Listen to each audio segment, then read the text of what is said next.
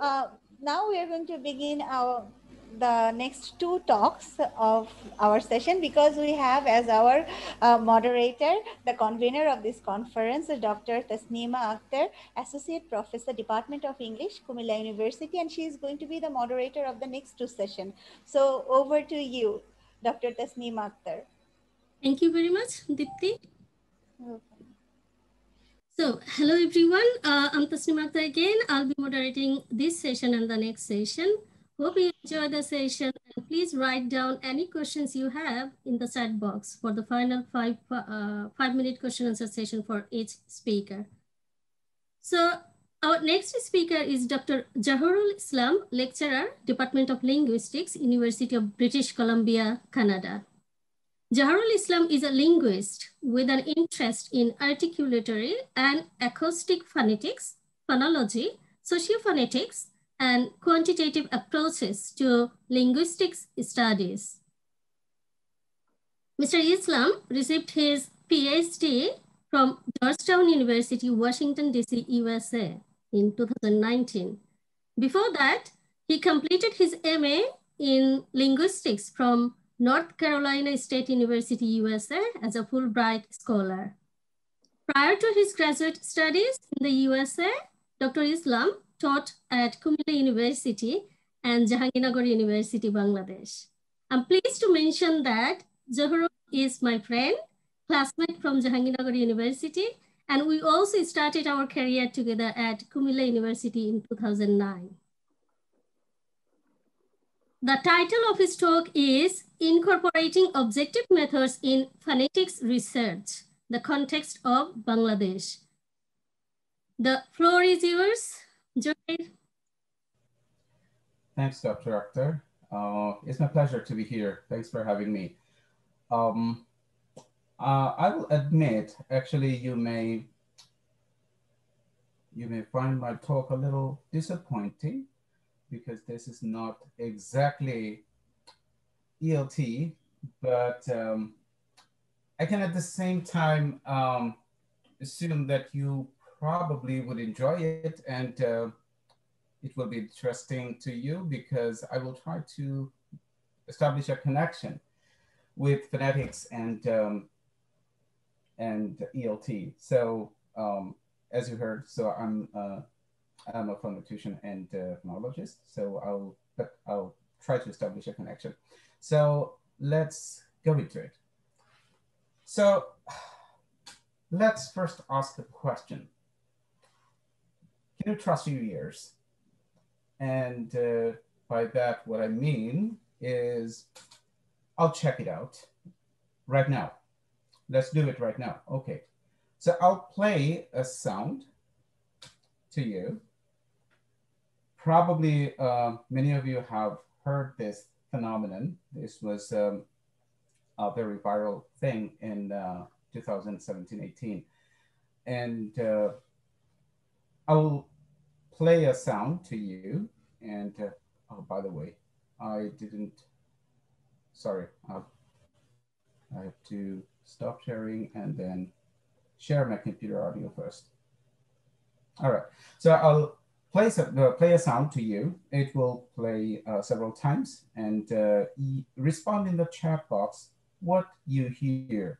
So do you hear Yanni or do you hear Laurel? So these two distinct words, Yanni or Laurel, and just write the word that you hear in the chat box. So I'm playing this out.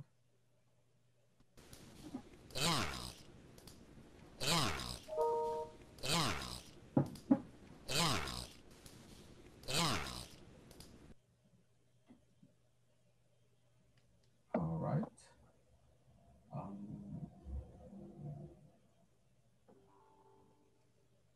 I can't see my chat. Why so? Oh, okay. Yeah, now I can see plus it. H. Yes, I can see it now. Okay, okay. All right. All right. Excellent. Okay, so that's expected. Okay, so as you can see, a bunch of people heard Yani. Many people heard Laurel. All right, that's interesting. Now let's do it again with another piece of sound. Now, do you hear Kai or Guy? So if you hear Kai, just type it in the chat box, and Guy, you type it that way. So again, I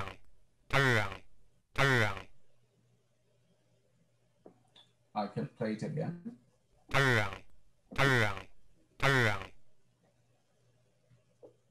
Again. Okay.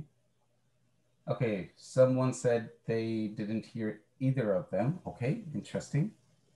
That would be a third category then. All right, neither. So Kai, mostly Kai. Anyone else would like to respond?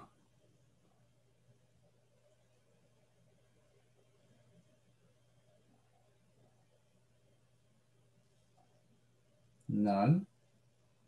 I mean, in that case, you heard a third category probably. Okay, so that's interesting. I didn't expect a third category there. But yeah, so what did we do? By the way, so I was expecting this thing. So if you are a native speaker of Bangla or any Indic language, you will probably hear Guy. But if this sound is played to an English speaker, they will tend to hear Guy, not Guy. But it's interesting that you have heard a third category. Did you hear Kai or Guy? I don't know. So let's come back to that phenomenon later. Okay, so what did we do? So we collected some impressionistic data. So here, what you did is you listened to a sound and you subjectively decided what you heard. So the data comes in the form of a decision that you were making after hearing a sound. So this is impressionistic data. So we will be, today, we will be actually talking about the use of impressionistic data in phonetic studies primarily.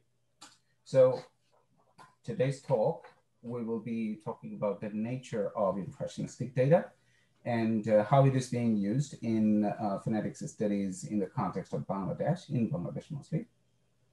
And why do we need to think beyond impressionistic data, and how can we do that? I will show you two examples or ideas. Some of the concepts may seem new, but just bear with me. I will leave some resources. All right, so what is the nature of the impressionistic data? As we saw, so when we were deciding whether we hear Yani or Laurel, we had different kind of opinion from different speakers. So that means we rely on our ears. So when a researcher is collecting impressionistic data, so they have to rely on their ears. So if the researcher, mostly we say that this is relying on the trained ears of the researcher. And often you will hear the sound from the participant themselves in a live speech, and maybe transcribe it using some broad transcription notations. And if you were maybe more skilled enough, you will probably use some narrow transcription convention as well. So crucially, impressionistic data depends on the researcher's coding of the data.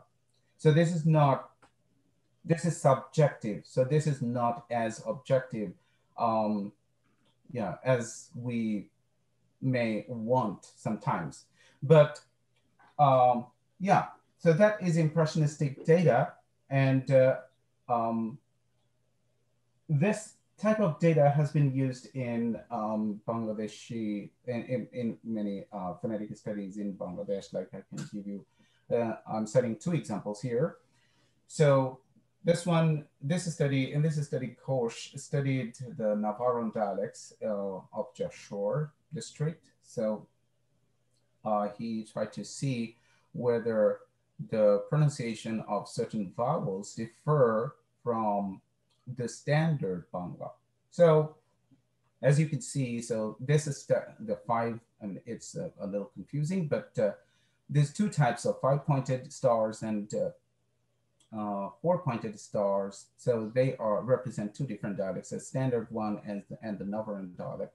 So they are a little different. Here, it's a little different. They are more like the same, but the coding of the data, where the vowel falls in the vowel chart, how front it should be. So how front do I hear the sound to be? So all the data come from impressionistic observation. Another example, this is for consonants. So Rani and Tina studied and tried to describe how regional variants of Bangla can affect the pronunciation accuracy of some fricatives, English fricatives. So particularly one example is here, shame.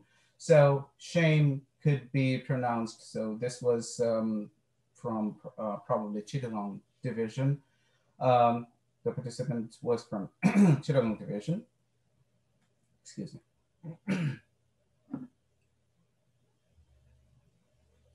And you can see different types of pronunciation. So like shame or chem.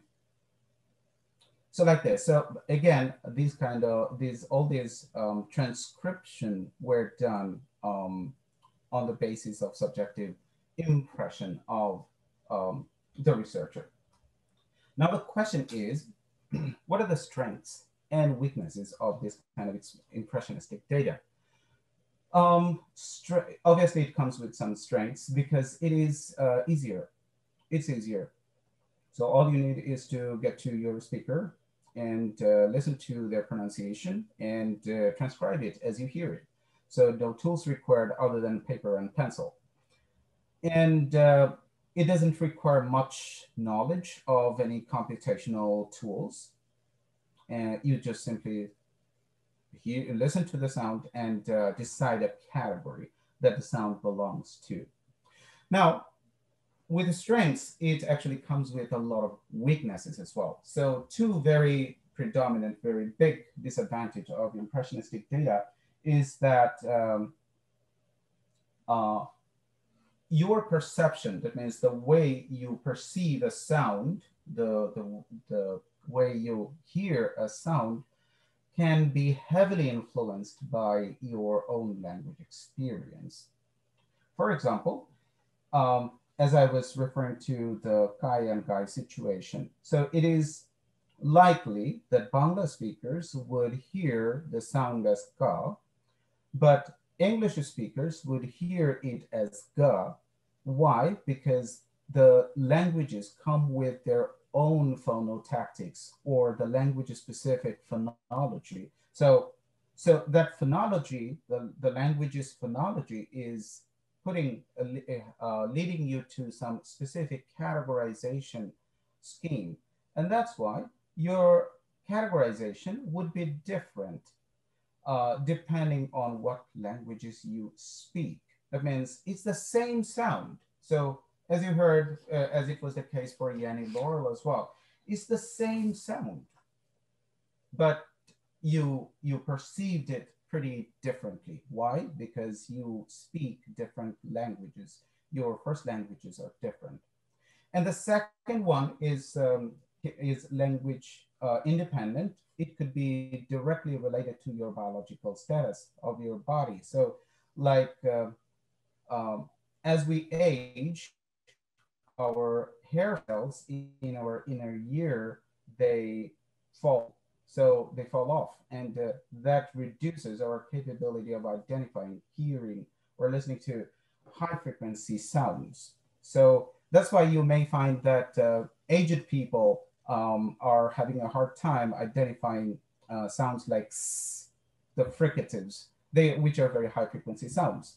So and whoever, even this can actually happen to young people as well if they are exposed to noisy environments at all, noisy environments too much. So what happens by these two factors? So we can see that actually impressionistic data makes it a little difficult for us to collect generalizable data and reproducible data. So the coding of the data can be widely different based on the person who is coding, as we saw in the Yanni, Laurel, and Kaigai survey here. Okay, so now for the weakness part, again, I said I will try to connect it to ELT. So say we are talking about teaching English tense lax contrasts. So that is in British convention, you will see they are being called like long vowels versus short vowels. Now, how are you going to decide so you are teaching your students English vowels, and how are you going to decide if they are producing these contrasts successfully? So if you are a Bangla speaker, how are you going to decide just by listening to them? Because listening can be a little tricky, and you cannot really probably rely on your own judgment. So if they're saying bit versus bit, or feed versus fit, so these sounds are not contrastive in Bangla. So how are you going to decide that your participants, your students, are acquiring all these sounds, the contrasts? Now, we actually ran a study which is in preparation at this moment. So what we did, we exposed some, we played some sounds like, say, beat to our participants, and they saw this screen on their computer, and they had to decide, just press the button on your keyboard, and they had to come up with a decision what sound they heard, if they heard beat or bit. So we wanted to see how consistent they can be. Are they able to consistently hear the difference between these two sounds, or identify the tense and lax contrast? And our findings says that no, they can't. So Bangla speakers were not able to distinguish the tense vowels from the lax vowels. So they were just guessing. And this indicates that actually even the teacher may not be able to identify whether their students are doing it right or not, whether students have acquired that ability to produce the contrast, the tense versus lax contrast. Okay, now the question is, we now have a problem. What would be the solution? How can we go beyond this and beyond impressionistic data? I mean, obviously, you can imagine we need to take some help from somewhere else. Excuse me. So we need to take some advantage from computational tools, and we need to have some measurements from the acoustic parameters. I mean, the speech signals. So we need to talk in terms of the speech signals. Basically, we record the speech from our participants, and then we open it.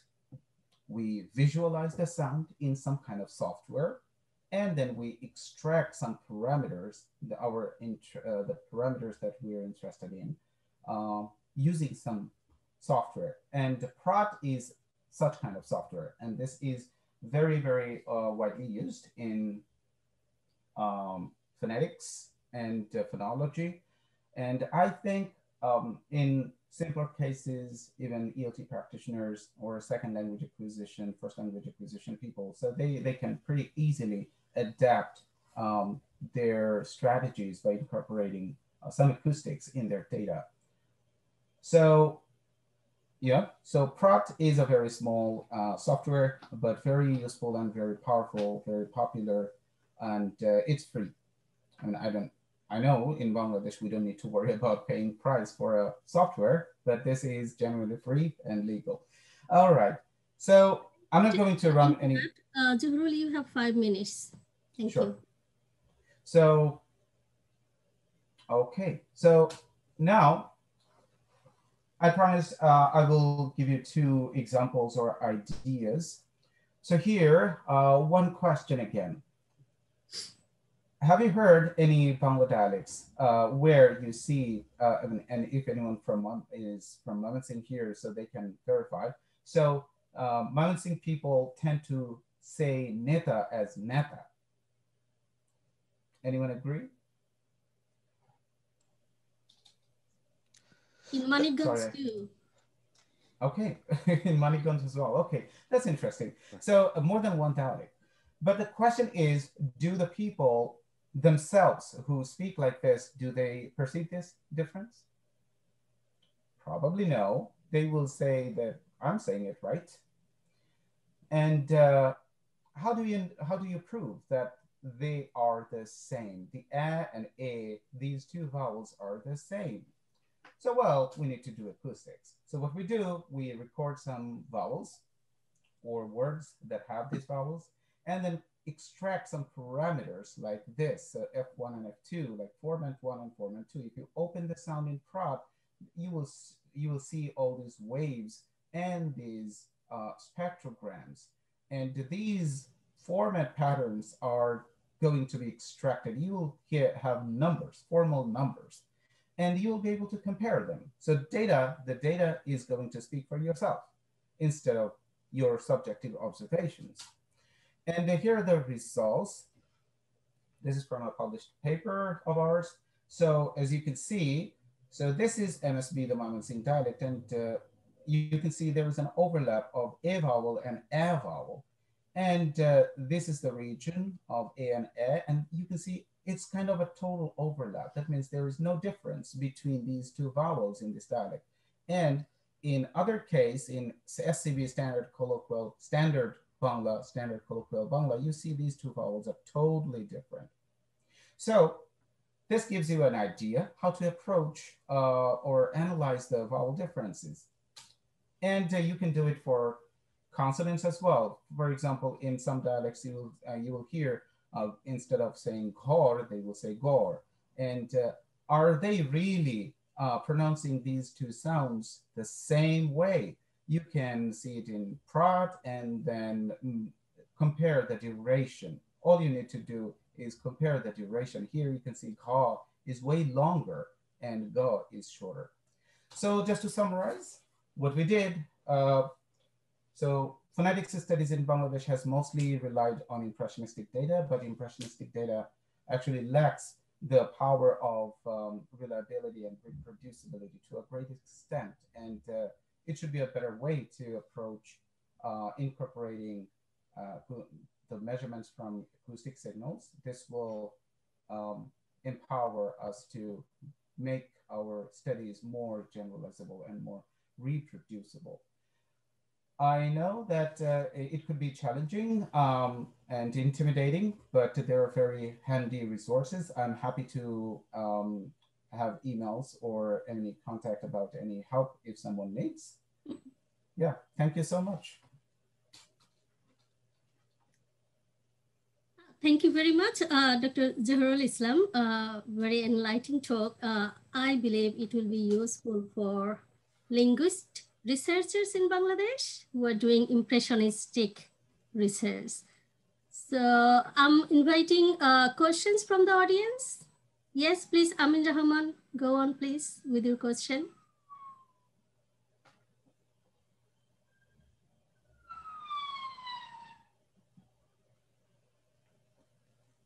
Okay. Hello. Thank you very much, Dr. Jahurul Islam. I don't know whether you know or not. I'm working on English pronunciation since long, and I've used Pratt. And I don't know whether you have used this golden speaker builder by Professor Levis and his team. Anyway, you may come across it soon. It's a very new product. And regarding the dialects from different areas, I'm currently working on that also. And currently whether it's my pet bish kare na pat bish kare, that's a standard thing, isn't it? Bangladesh, most people, not only Mymensingh, I happen to be from Netrokona. Okay, so many of those things, and they also cannot pronounce O, they make it oo, oo. And similarly, they don't have P, almost negligible. It is very rarely they will pronounce P. P, they will make it to F or H. Farbo, Falaisen, and this thing. And similarly, Bh will become B, Bala, Balasani, Balasuin. And Cha, they will say as so. So anyway, thank you very much. Would you be able to send me the this reference to that Rani's paper, which you quoted, Rani and somebody else, 2020. I haven't seen that. That's a more recent paper.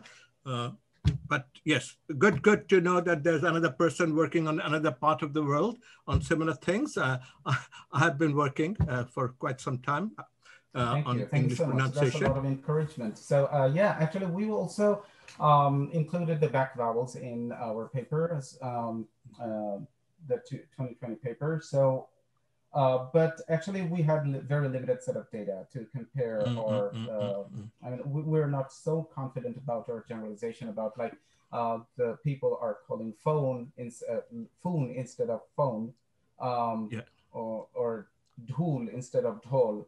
So. But actually, we were expecting that there would be some very categorical overlap, or as a front vowel. Yeah, I'm doing study on actually, different we region. didn't find it. We couldn't really confirm this overlap. I'm doing study on regional Bangla dialects, and again, currently I'm doing on Netrokona. Ta becomes da. Ta becomes da. Okay. Koida yaz. So this sort of thing is very. I assume there could be some environment. I mean, the contextual voicing going on, maybe intervocalic positions. Yeah.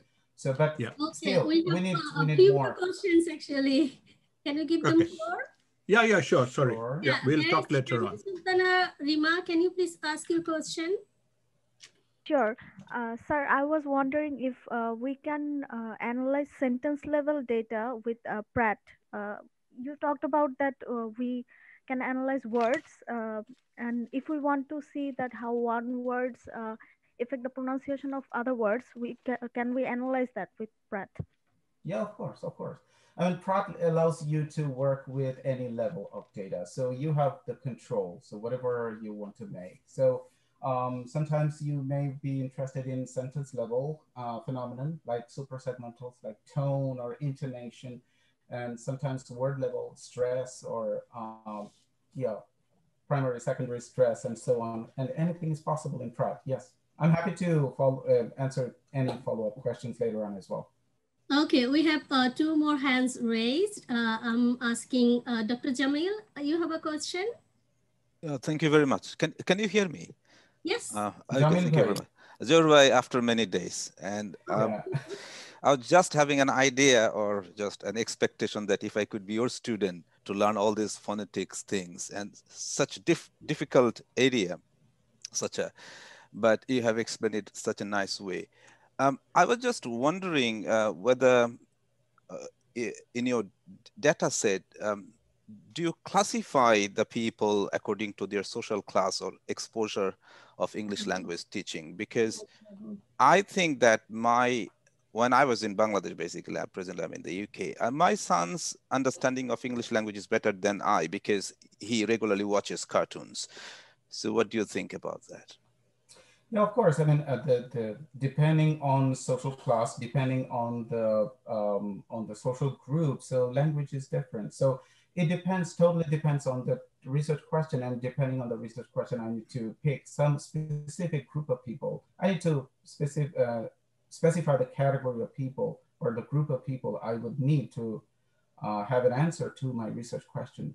Was that your question, basically? That's fine. Yeah, excellent. I was interested to know about whether you did any classification there or not, or just yes. It is very common to do in sociophonetics study or sociolinguistics. For example, we were interested to see how the younger group or middle-aged or aged group. So young people, old people, and very old and middle-aged people, do they differ in terms of the pronunciation? So in this way, we have to categorize, we have to ensure that we are sampling people from all these categories or straight up. And of course, for the socioeconomic class by profession, so government service holders versus education level, and so on. So all these things can influence the choice of language and language performance. And that's why one more quick question. Yeah. Sorry for interruption. Lots of questions from Anis. Anis, can you please go very quickly?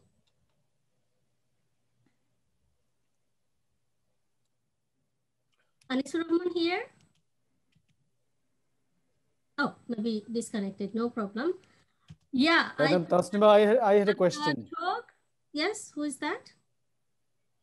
Madam Tasnima, I am Paran Chandra Bormon. Okay, a quick question, please. We ran out. Dr. Jahurul, thank you very much.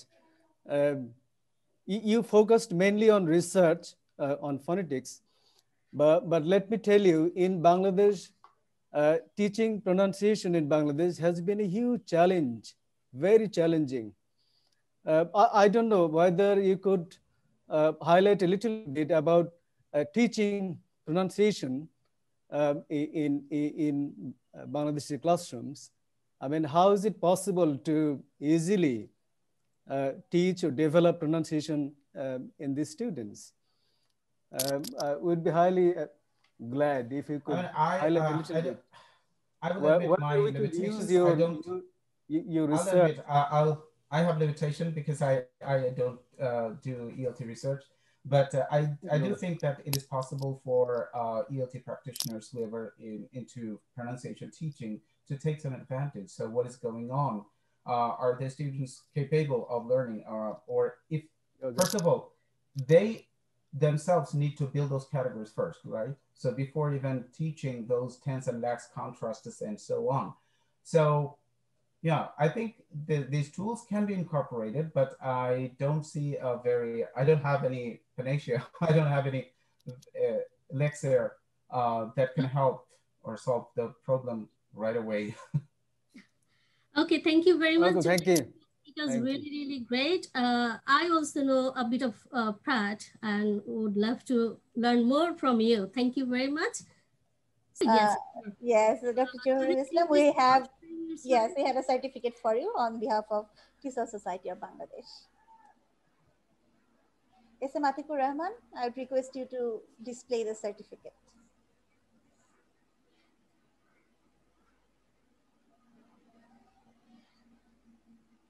Thank you. Appreciate it.